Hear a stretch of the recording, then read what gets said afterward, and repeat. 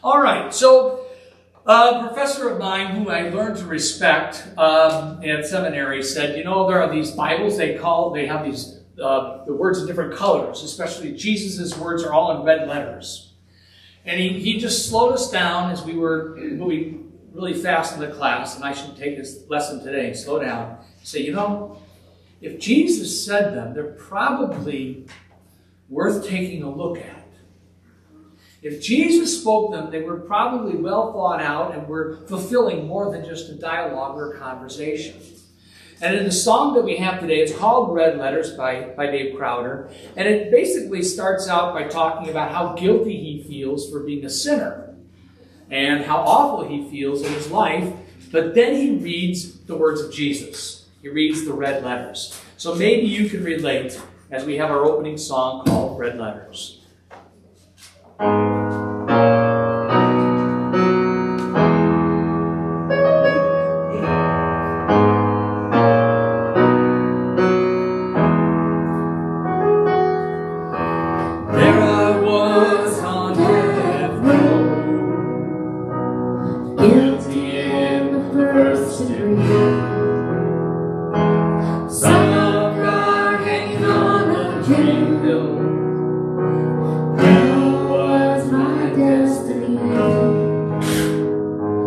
Crowd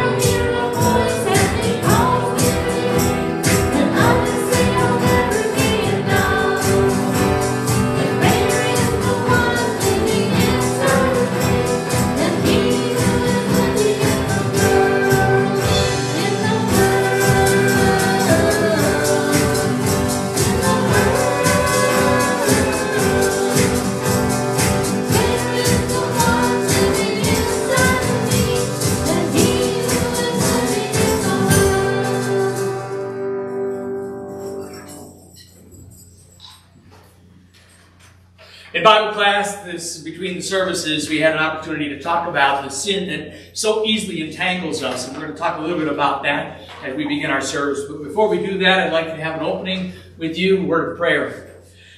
In the name of the Father, Son, and Holy Spirit, we thank you, Heavenly Father, through Jesus Christ, your dear Son, that you've brought us to this gathering. This day is a gift, never promised, but now is upon us. We ask that we would use it wisely, just like the talents given to those faithful servants who took it and did the best they could with what they were given. Help us in all that we do and say, give you honor and glory. May the words of my mouth, the meditation of all of our hearts be acceptable to you. May our hearts be open to hear that word that you have in store for us this morning. We pray this in the holy, precious name of Jesus. Amen. So, done things a little different. I'd love to have this up there just for a while before we really get started singing, John, because, nope, band stays here. Yeah. Because we got something going on here. So, if we say we have no sin, we deceive ourselves and the truth is not in us. All right, so this is a pretty profound statement. I'd like you to say this out loud with me. Let's say it together. If we say we have no sin, we deceive ourselves and the truth is not in us. I'm not as bad as the gal or the guy next to me. I'm not as bad as the people that are in the news. I'm not as evil. I'm not as sin-filled, but absolutely we are. As it was analogized, it was a vase that was filled with water. And you say, well, what's in there? It's pure water. It's clean. You put one drop of red in, what happens to the water? Well, it becomes red. Red is infused in our very nature, and that's the sin. And if you think sin's not part of you, you're wrong.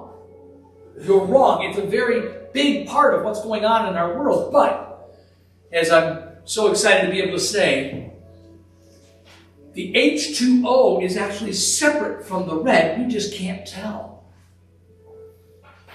So sin impacts our lives, but that is not God intended you to be. But without Jesus Christ, we are nothing. And so, as we meditate, if we say we have no sin, we deceive ourselves and the truth is not in us this morning. With thankful hearts, we can sing this next song, I am nothing without you. And it's in His mercy that we find His grace. So we'll sing that, and then we'll move on to the actual confession.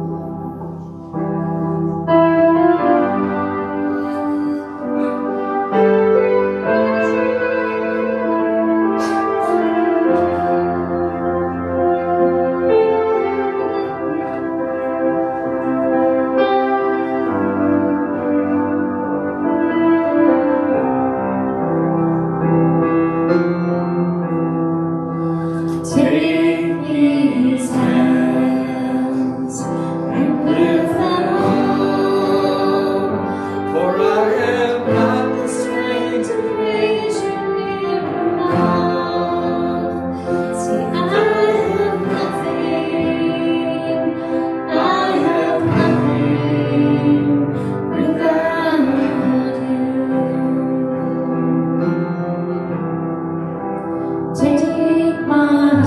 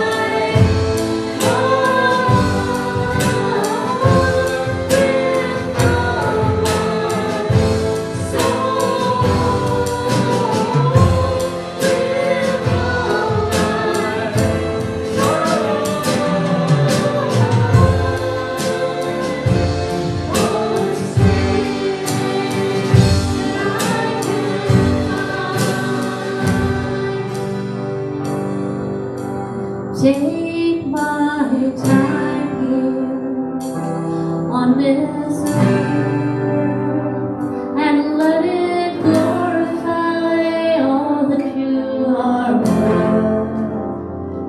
For I am nothing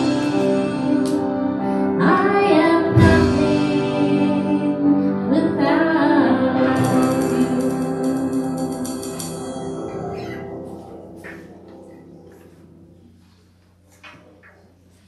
We say we have no sin, we deceive ourselves, and the truth is not in us. But if we confess our sins, God, who is faithful and just, say with me, will forgive our sins and cleanse us from all unrighteousness. So we turn to the Lord right now, right here in this place, and we confess to you, God, our Heavenly Father, through Jesus Christ, that we are indeed sinners. Sinners because we have inherited original sin, and sinners because we commit actual sins. When we sin, Lord, in a wanting way, we may not be thinking about it, but we are really asking you to step out of our lives, step away from us so that we can do what our heart wants, what our desires want. But no, Lord, we don't want you to be gone from us. And so for those sins, we heartfelt confession. We are sorry for the sins of our thoughts, our words, and our actions. You've called us to love one another in a way that you've loved. With all of our heart, soul, mind, and strength, you've called us to love you, but also to love our neighbors as ourselves. And we have failed in that degree as well. We've cut other people off. We've put other people down. We failed to come to church. We failed to put you first in our time, our talents, and our treasures. We keep putting that God in front of you, and that God is ourselves. And we confess that. And we ask for your forgiveness. We seldom recognize the abilities and the opportunities that you give us. Help us to use those opportunities to glorify your name. We're so used to the darkness. Help us to put aside that darkness and to live in the light. For other sins, Lord, that we know in our hearts now, I ask you to hear from their hearts to the foot of the cross as they place those sins at the foot, Lord. They wish to be forgiven of those, to confess their sins. Hear my brothers and sisters now during this time of silence as they do just that. Confess those particular sins.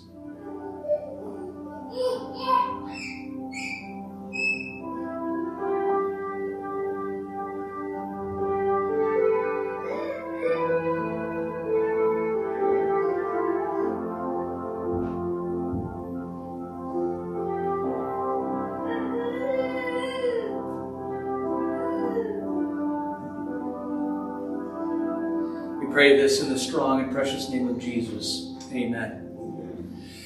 I have in front of me just a few words that we almost always hear during Christmas time. The favor of the Lord is upon you.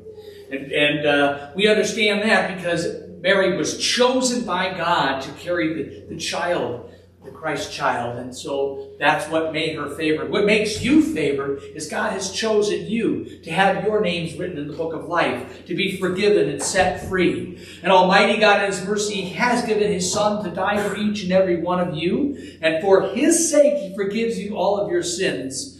And now as a called and ordained servant of Christ, I forgive all of your sins in that name. The name of the Father, the Son, and the Holy Spirit. God's people said, Amen. Praise the name of Jesus and pass the peace of God to one another at this time. Stand and share that now.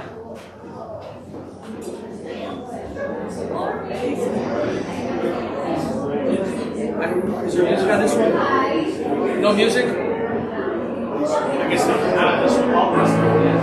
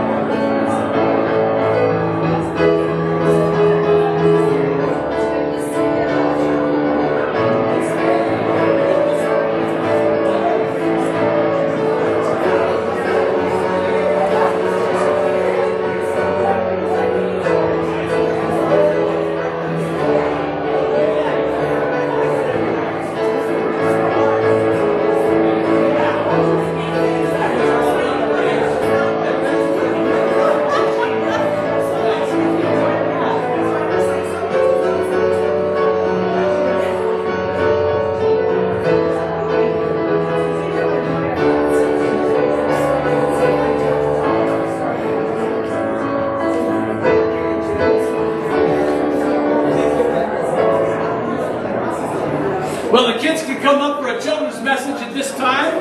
I've got something special planned for them. So they can make it up here. Go ahead and sit on the stairs there. We'll be good to go. There you go. Yes.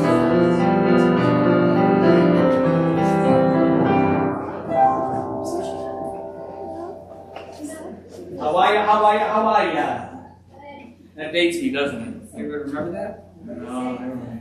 Hey, I've got something special I wanted to talk to you about. It's kind of simple, but I'm hoping you can make it clear for everyone that's listening, okay? So I've got a couple things with me, and you might have seen me wear this before, but I've got a reason for wearing this. If I'm wearing this, maybe I have an orange vest, which I didn't bring today, and I'm wearing this, what do you think I do? Beetle. No. Bill. I'm not a beetle. Bill. Bill? Did you say Bill? Yes, I'm a builder. I'm a worker in construction. What if, how would I look if I was a policeman? How would you know I'm a policeman if I walked up to you? What? Yeah? A star. Oh, with a star? On my head? You mean, oh, badge. I have a badge, I have a uniform, right? And how would you know if I walked up to you when I was a fireman? How do you know? I know I put fires out, but how do you know I'm a fireman if I'm going to walk up to you? They're wearing red and a yellow on your hat. I got the helmet thing, and I got a different kind of clothes. And yes, so all of those things show us who we are. If I'm holding a guitar, you should probably think I'm a guitar player, right? Make sense?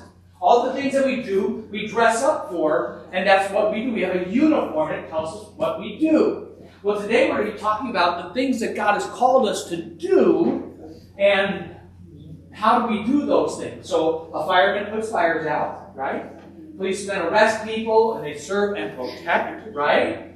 And a construction person builds something. Can you think of anybody else that wears a uniform and what they might do? Yeah? You got one? Teachers, yes. Sometimes teachers wear certain clothes when they're teaching. A nurse, they look different. Doctors look different when they're working. Any other jobs, yes? Chefs, yeah, they look different too. I thought I'm on. Oh, I'm muted. Yeah, that's better. So all of those things that they tell us what I do. So does a chef go arrest people? No. Does a fireman go arrest people, usually? No. Does a doctor cook food for everybody? No. So whatever they're called to do, that's what they do. And we wanted them to do it really, really well. So you're a girl, you're a boy, you guys are sons or daughters of somebody, you might be a brother or a sister, and how many of you are in school? You're all in school. Wow. So when you're in school, you're supposed to be a student and learn, right? And we're supposed to do that as the best that we can. And so today we're going to be talking about when God gives you certain abilities, you're to do it as best you can. So you've got to be the best son, the best daughter, the best student you could possibly be. That means that everything that God has given everyone in the church here today, we're to be the best that God has called us to be. And that's what we call our calling. And in Tuesday morning Bible class, I wrote up on the board, your vocation, that's your calling, is not a vacation. And, so when you're called to do something, it means you're called to do what God has done. And we have a lot of people here that are very talented. I want to end with this. Do you have any other talents? Can you do something that's really kind of neat that you know how to do that maybe other people don't? Yeah? My talent is to help kids and help people take care of kids. You're a good, wow, that's wonderful. Use that to God's glory. Do you have a talent? You're a helper. Good. Do that again. Sometimes people say, I'm a good baseball player, I like to jump rope, or I'm a good runner. Whatever it is that you do, you want to do it. How many of you are good runners? Well, let's find out. I want you to run back to your seats now.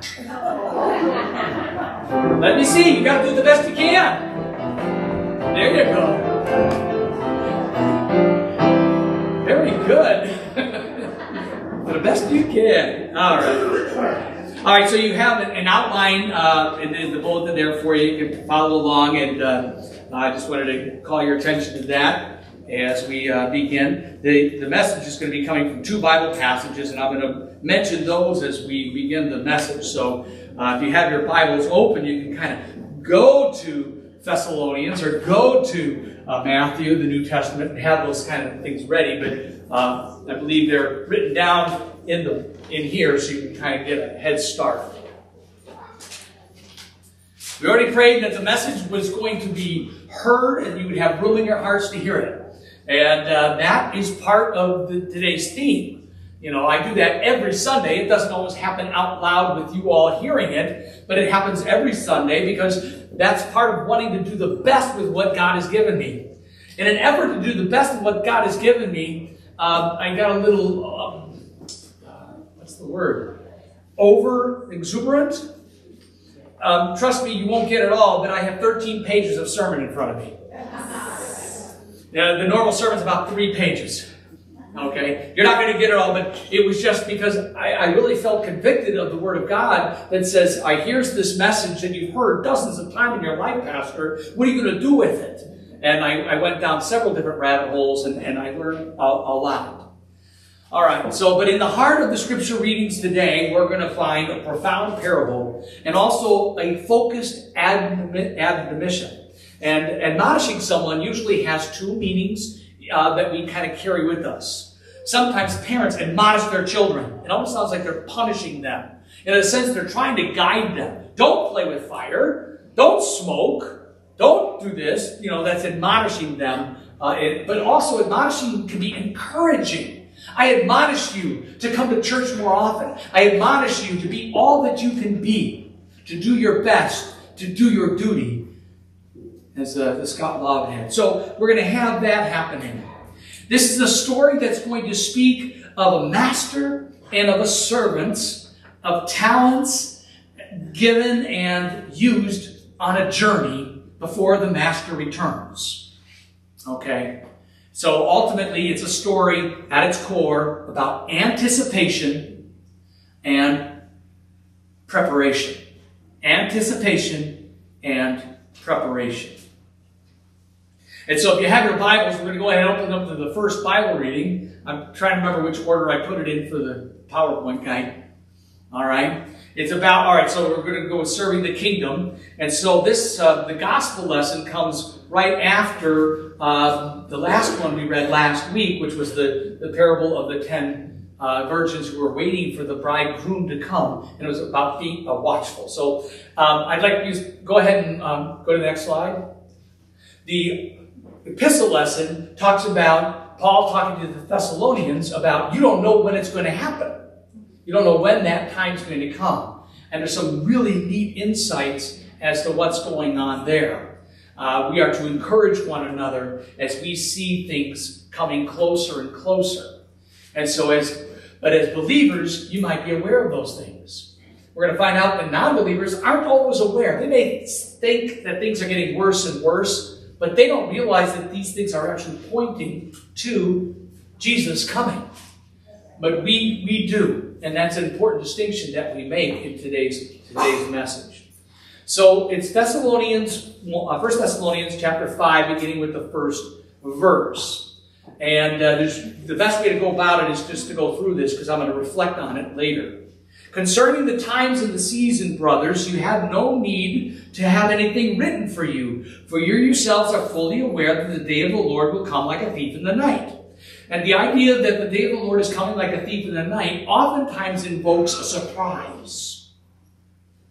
And we think, we don't know when he's going to come. I hope I'm ready.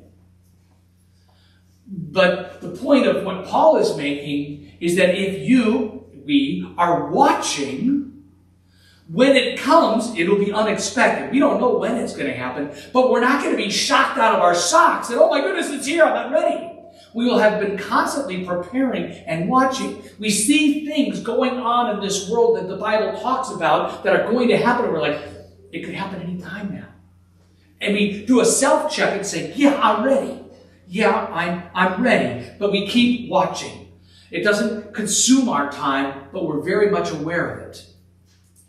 Because there are people in this world that are saying peace and security. That's the people that say, well, life is good. Life is fine. You are too worried about stuff. This happens in the world.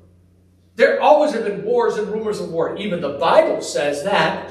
So just relax. Be comfortable. In fact, one of the scholars that made a commentary on this passage says that's one of the trip hazards of believers. They know the time is coming. They see all of this stuff happening, and they're secure in their faith, and they stop watching. It goes on and says, there's peace and security. Then sudden destruction came upon them as labor pains come upon a pregnant woman. They will not escape. But if you are, and this would be those unbelievers that when it comes, it's too late. But if you are not in darkness, brothers, for that day to surprise you like a thief. I just said that. You are all children of the light, children of the day, not of night or darkness. So then, don't sleep like others do, but keep awake and be sober-minded. The idea that we're always aware of what's happening. And it goes on to say, for those who sleep. I'm going to jump down to verse 9. For God has not destined us for wrath, but to obtain salvation through our Lord and Savior Jesus Christ, who died for us, so that whether we are awake or asleep, we might live in Him. If you're underlining stuff in your Bible, that verse 9 and 10 are pretty neat. It's kind of like how you need to keep your mind structured and set. Realize it's not about wrath. You're going to hear it at the very end. It's about when God comes, it'll be in grace and mercy. And so we're to encourage one another and build each other up. And he tells the Thessalonians, just as you are doing. Just as you are doing. So in the last week, I remember saying something like, let go and let God. How many of you were here last week? Just show of hands real quick. So you heard let go and let God, and I thought this whole week, boy, they might have thought they don't have to do anything. Let go and let God. He's going to do it all. He's coming. I'll just relax and not do anything. And I thought, I better correct that. Because that's really not exactly what's going on. We let God in control. He's got all power. We're good there. But what are we to do in the meantime is been really plainly put out here in God's gospel to us in the book of Matthew, chapter 25. And this is the very popular, I call it a popular parable about the talents and the master. And so what we're going to see is there's a couple insights here that usually I don't know how many other pastors actually preach on, but it's in there, and it's not hard to find. It seems really much common sense. If you're following along in the Pew Bibles, you can see the page numbers written in your Pew News, or you can follow along. So he's talking about the kingdom of God. It's going to be like a man going on a journey who called his servants and entrusted to them his property. To one he gave 5 talents, to another 2, to another 1, each according to his ability. Then he went away. He who had received the 5 talents went at once and traded with them, and he made 5 talents more. So he who had 2 talents made 2 talents more. But he who had received the 1 talent went and dug into the ground and hid his master's money. Now, after a long time, the master of those servants came and settled an account with them.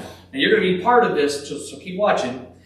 And he who had received the 5 talents came forward, bringing 5 talents more, saying, Master, talents.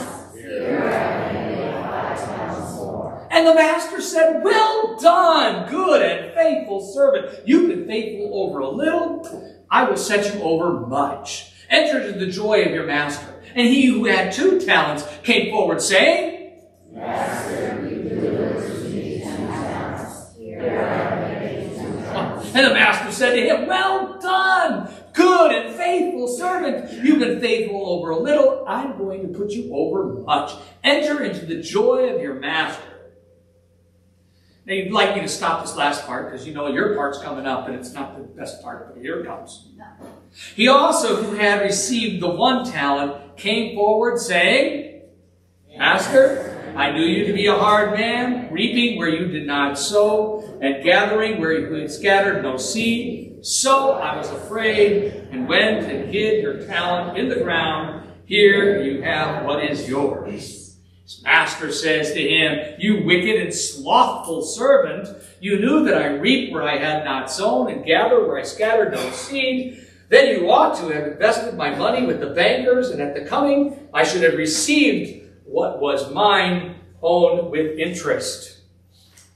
So take the talent from him and give it to the one who has 10, for everyone who has more will be given, and he who will have an abundance. But from the one who has not, even what he has will be taken away, and cast the worthless servant into the outer darkness. In that place there will be weeping and gnashing of teeth." All right, so who's who in this particular message? I'll just spell it out quickly, so if you're following along, you'll be writing a little bit faster in these next 5 bullet points. The master in the parable is God. God the Father, who created the world and created everything in it and said it was good, is the God who gives me all things, my body, soul, eyes, ears, and all my members, my reasons, and all my senses, and he still takes care of them. He's still very involved in our creation. He's not a God who did it and then steps back. The servants are us. We are the servants in this particular parable. The talents are the gifts and abilities that we've been given. Now, I know talents, in this case, were more than likely financial talents. In fact, the commentary written in 1922 said that a talent was probably worth $1,200. So I went ahead and did some calculations and looked online, and I said, what would $1,200 be in 1922 be today? It was something like $22,000. So when he gave that one man 5 talents, it was like $100,000. And you can do the math for the rest of them. So it was a sizable amount. He gave them money, but also gifts and abilities that we've been given. Now the journey can be seen as our life on earth. The time that we have in between. We know that the master went away. We think of that as he ascended into heaven and sits at the right hand of God the Father and will come again. So this hasn't happened because Jesus is telling the parable, but he talks about this journey. And the return is the second coming of Christ. I told you we're moving pretty quick here. The second coming of Christ. So God has done that. He set this all up for us. And now here we have the situation, and we understand now what we're called to do. We're called to take our talents and invest them. We're also told to keep our eyes open so what is coming, that day of the Lord will not terrify us, but we will be ready for that day when it comes. So just how does that happen, and where do we go from here, I suppose, is the next question. If we're waiting for the return of Christ, and then we have Paul's letter to the Thessalonians saying, you don't have to hurry up, don't worry about that. I suppose the thing is, his meaning is pretty much plain. And that is that he wants us to always watch. Christians' constant attitude is that of vigilance, of watchfulness. And this isn't so much that it begins to become a neurotic thing where you're all time consuming, always looking up to heaven saying, is it going to be today, Lord? Is it going to be today? I think it's a healthy attitude that we realize that he's going to come again.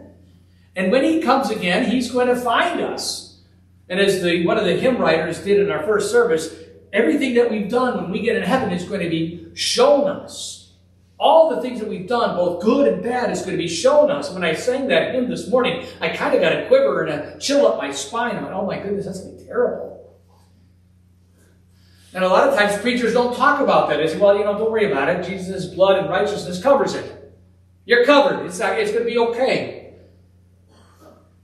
But the fact that it's going to be shown is a pretty daunting thing. It's going to be quite the list, which is sad and true to say. So while we're here, we do what we do with what we have. So he wants each of us to invest the talents that he or she has received with all the energy to work unceasingly for his service. That means that your time that you're doing, you give unto the Lord. Your talents, you give unto the Lord. Your treasures, you give unto the Lord. And you do it with excitement and with enjoyment. This isn't something that is put out there to be a terrible, awful thing.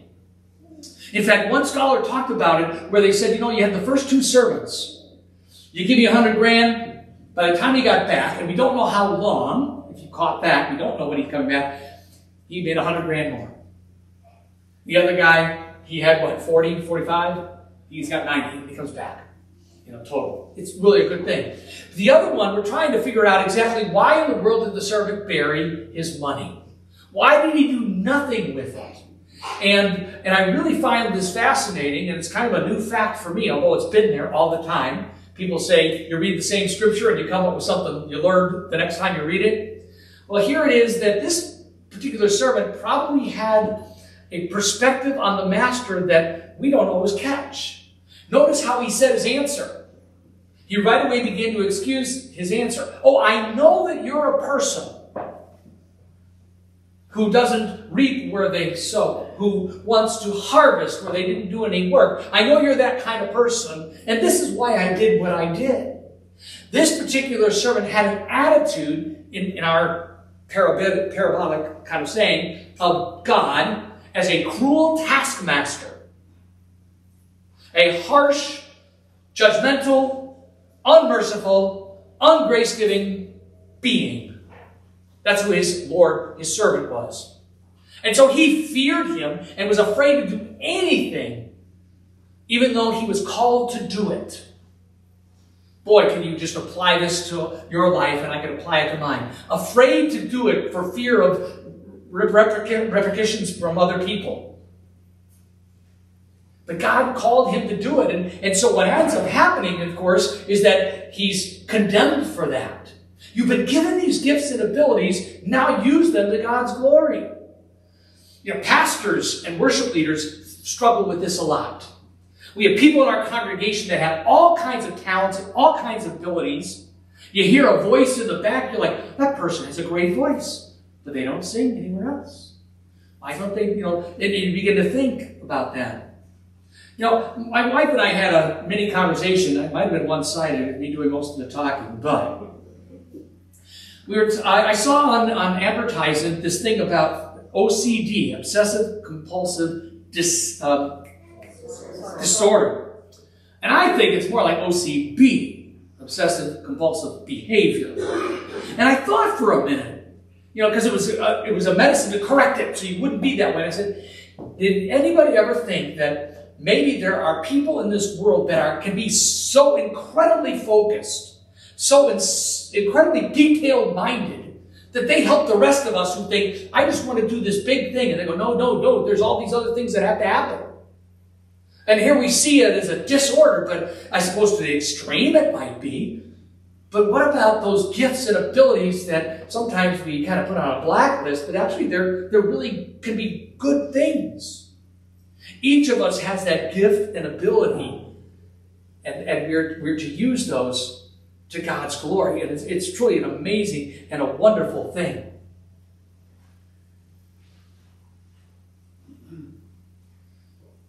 I don't want God to come and find me and say, I gave you the gift of being a pastor and you didn't use it. I gave you the ability of being a husband and you weren't one. I gave you the ability of being a counselor and you kept your mouth closed. Of song, whatever it is. I didn't give you the desire in your heart to always compare yourself with someone else and say you're not as good a pastor as somebody else, or a husband as somebody else, or a singer as somebody else, and so you shouldn't do it. We're called to do what God has called us to do, and to do it for His glory. My doing good things will not remove the red from the water. It won't remove the sin from my heart. Only Christ does that. But it is something that God's called me to do. And as one commentator said, he said, but woe to the slothful servant that refuses to invest his talent, to make use of his gifts and abilities where the Lord has placed him. A real warning. Because when the person is not using it, he or she is showing that they're not worthy of the Lord's bounty and cares nothing for His grace. It's like the servant's attitude towards God. You say, well, I never thought of that, Pastor. Don't preach that to me. Don't tell me when I don't use my gifts and ability, somehow I'm not honoring God. Well, that's what I'm telling you. It's real. And it should be encouraging, not discouraging. Aaron plays the guitar. Rich plays the drums. Praise God for them. God gave them the talents. It's His talent that He's given them, and they use it. And that's what we want to see happen here today. When this commentator saw this, he says, Christ and the apostles cry out, bidding all of us to take heed for that day and watch, lest He finds us unprepared. So it's take heed is those words you're putting in there. Be alert, be aware. Use those. Some of you have the gift of gab. Some of you have the gift of social networking. Some of you have the gift of fellowship. Use it. Enjoy it. There are people who just want to sit at the table by themselves, and when you walk up to them and say, yeah, I know you. And I'm glad to be known by you. Let's talk. Because when that happens, when we use what the Lord has given us, and now look at the perspective of waiting and watching until He comes again, therefore those who watch will receive the Lord with grace. We do not need to fear that day that nobody knows that'll come like a thief in the night. Bring it! Because I know I'm covered with His grace and covered with His mercy. But those who find themselves, that are secure in themselves, will only find a merciless judge. You wicked and slothful servant. Give to someone else the chance to go to fellowship. Give to someone else the chance to go share their gifts. Give to someone else the chance of giving money to the church. Give it to somebody else because they're not going to do it. And by the way, let's take that gift from them and give it to the one who has plenty. Maybe you know someone who's not looking like you're looking, who doesn't see and isn't waiting like you're waiting. Doesn't that make your heart break for them like Paul's? Even with tears in his eyes, he wanted them to know Jesus so badly. So badly. That little statement at the bottom kind of sums it up for us. It says, there are few excuses so poor and so miserable and sound as those by which professing Christians attempt to evade work in the church. All the more terrible then will the Lord sentence from him that hath, not even that which he hath shall be taken away. So we use what God has given us. We give Him honor and glory. We ask for forgiveness when we haven't used them like we're supposed to. But true repentance is a change of heart to turn back to do what God has called us to do. I'm going to keep my ears open, and I hope that you'll keep yours open as well. Keep your ears open for someone who walks up to you and says, I heard you have this gift. Would you think about serving God, using it? Have your spiritual hearts open. Because that might just be the Lord's Spirit working through another person to encourage you to use it and to make 10, 5, 2 more. So God will say, well done, good and faithful. Enter into the joy of your Master. To God be the glory. Amen. Amen. Now may this good news keep your hearts and minds in Christ Jesus, now and to life everlasting. Amen. Trust me, you didn't get all 13. So the elders have been coming up, and the encouragement of the congregational meeting last time we met was to bring certain things before us before we give our offerings, tithes, and gifts. And Nathan is here to do just that.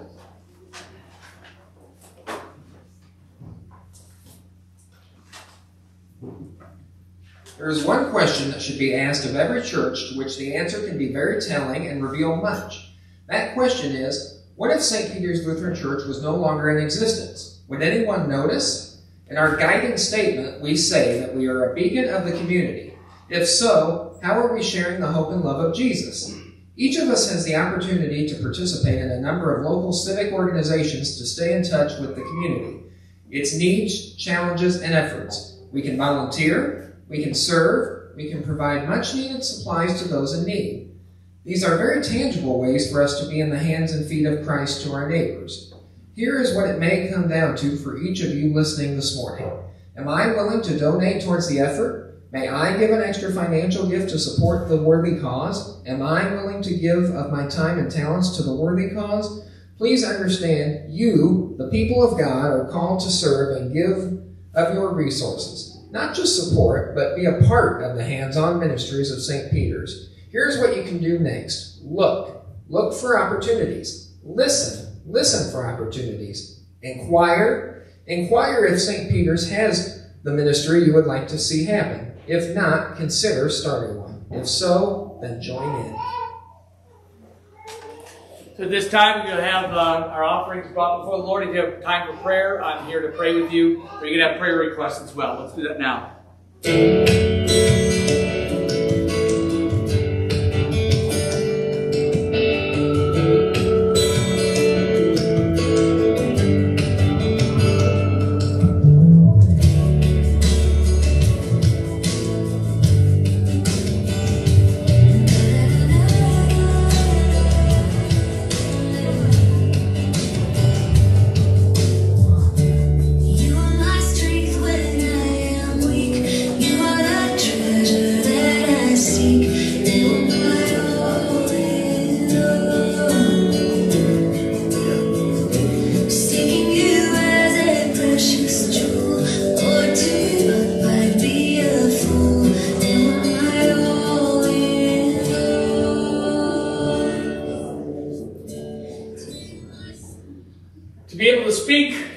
Himself is remarkable. That God is always there, eager to listen. And so that's what we're going to do now. I ask that you please stand as we join together in a word of prayer. I didn't see any prayer. Did anyone put any prayer requests in the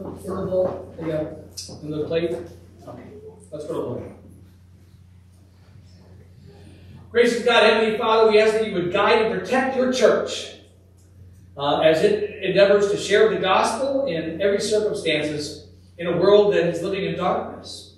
I ask that you would embolden the leaders of your church with conviction. I ask that you open the ears of everyone that they would hear the good news in every circumstances. And I'd ask even so that you would grant the increase of faith in the number of people that are gathering, especially here at St. Peter Lutheran. We thank you, Lord, that you send your Holy Spirit to strengthen our congregation as it desires to be a beacon to the community. I ask that you would continue to call on each and every one of our hearts so that we would use those gifts and abilities and talents to celebrate your good news by shining in the darkness of this world. I ask that you would be with the officers of this nation, the armed forces, the police, the fire department, those that are working at home, those that are leading and guiding small and large businesses, those who are working in the media. Give them hearts that would be guided by you. Those who grow and distribute food, those who respond to emergencies. I ask everyone that works for the common good, Lord, that you would bless them, protect them, and guide them. I ask that you would grant peace and love to our families. Where there is unrest in our families, Lord, grant rest, grant solutions. May your Holy Spirit infiltrate each and every one's heart so that they would love and respect one another. I'd ask that you give wisdom to parents as they're eagerly trying to teach and guide the children that you've entrusted to them. I would ask that you would provide faithful congregations to all people who are searching for churches. I ask that you would provide caring friends and extended relatives, especially as we prepare to celebrate the Thanksgiving holiday. Watch over us, Lord, and help us live life generously. For the food that we brought, Lord, that has been presented, whether it's in the galley or they still have it, Lord, I ask that you would receive the food that's going to help a family that's in deep need, Lord. And open the hearts and minds of all of us as we have so much extra. Help us to bring it to church this week so that it can be presented to the family. I finally, Lord, ask that you would, as you are near and dear to us, that you would hear the hearts of each person here as we prepare ourselves to come before you at the table of the Lord. We are ready for your forgiveness. We're ready for strengthening, for word and spirit. We're ready to receive the body and blood of Jesus. And as we do it, we ask that we receive it in faith. As we gather together, we ask that that word of God will infiltrate our hearts. And so that what we receive, we'll receive forgiveness of sins, life and salvation, strength for our lives. And that what you have given us, Lord, we would receive your well done commendation. As we continue our prayers, we now pray the Lord's Prayer. We're going to be praying it in song, so I ask the praise team to come forward as we pray the Lord's Prayer prior to the celebration of the Lord's Supper.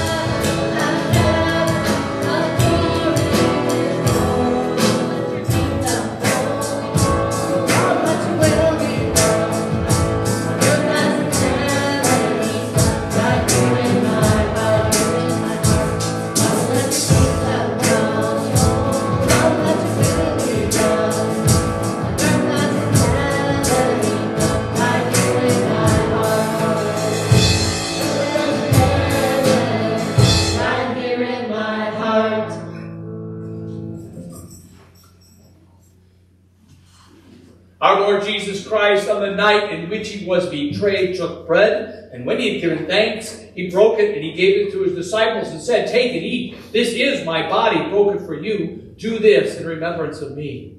In the same way also he took the cup after supper, and when he had given thanks, he gave it to them, saying, "Drink of it, all of you. This is the cup of the new covenant in my blood, shed for you for the forgiveness of sins. This do as often as you drink it in remembrance of me." As often as we eat this bread and drink this cup, we do proclaim the Lord's death, and we pray, "Come, Lord Jesus." As you have prepared your hearts and minds, welcome to the Lord's table. You may be seated. Those assisting can come forward to the first table.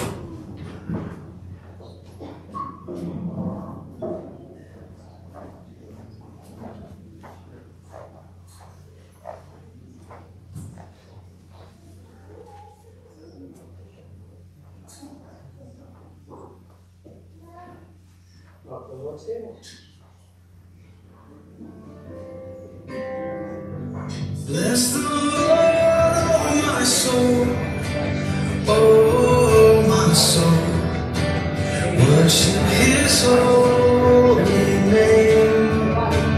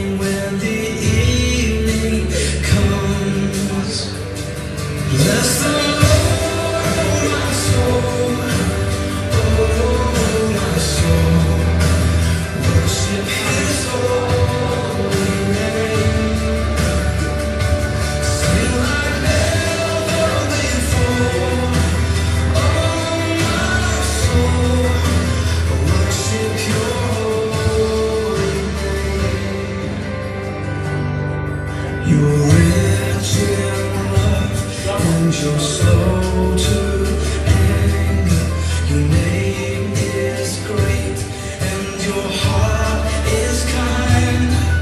For all your goodness, I will keep on singing.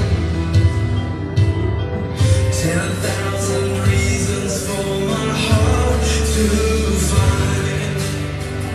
So bless the Lord, my soul, oh my soul, worship His holy name. I've seen like never before, oh my soul, I worship Your holy name. And on that day, when my strength is failing, the end draws near, and my time has come, still my soul will sing Your praise unending. 10,000 years and then forevermore. Forever. Bless the Lord, my soul, oh my soul, worship His holy name. Sing like never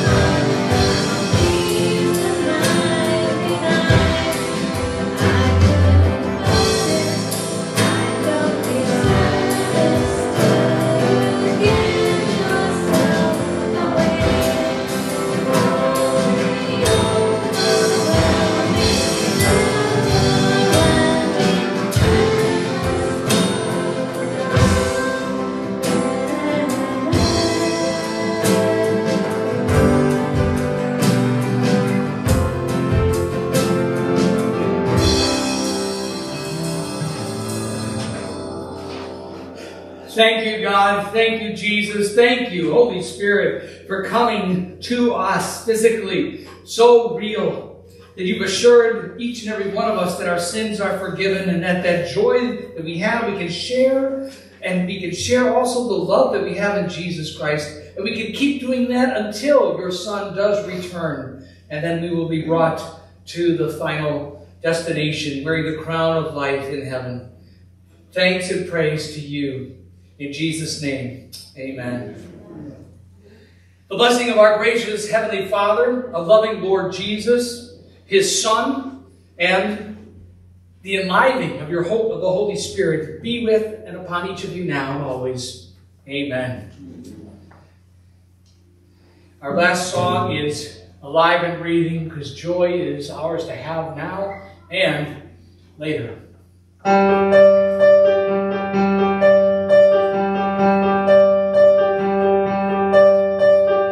Hold your heart, what stirs your soul. What matters comes to life.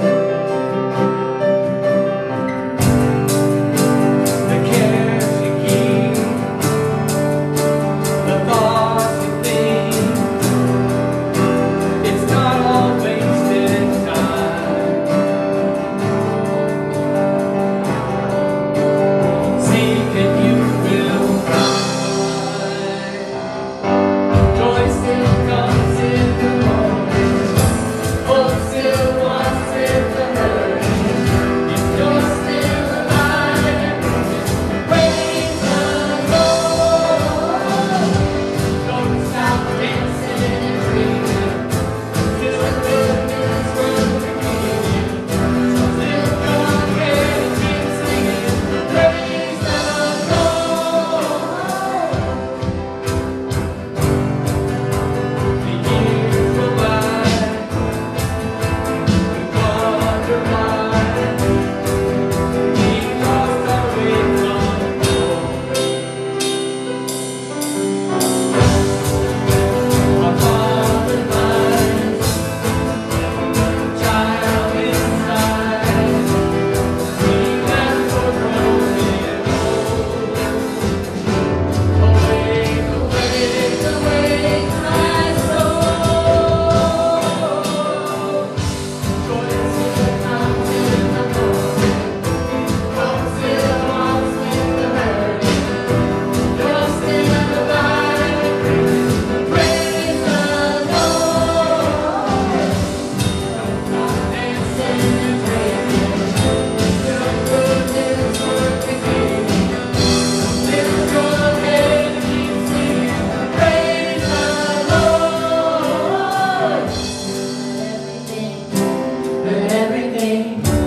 Let everything praise the Lord. In the working, in the waiting, let it praise the Lord. In the thirsting, in the breaking, everybody praise the Lord. In the darting, in the rising, let it praise the Lord. Let it praise the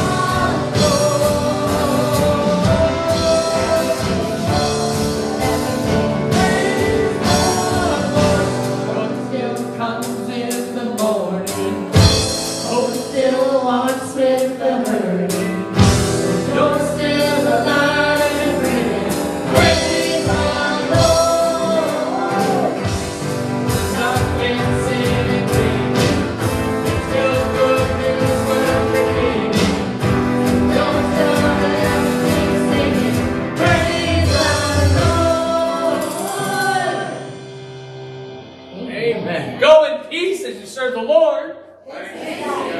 We will have a prayer. Heavenly Father, in Jesus' name, we ask you to bless our time together as we head over to the multipurpose room and we just celebrate with thanksgiving all the many, many blessings of friends, of family, and of food. Bless this food, nourish it to our bodies, bless our time together, and help us, Lord, to shine the light of Jesus as we await your coming, using our gifts and abilities and talents for the glory of the kingdom. And all God's people said, Amen.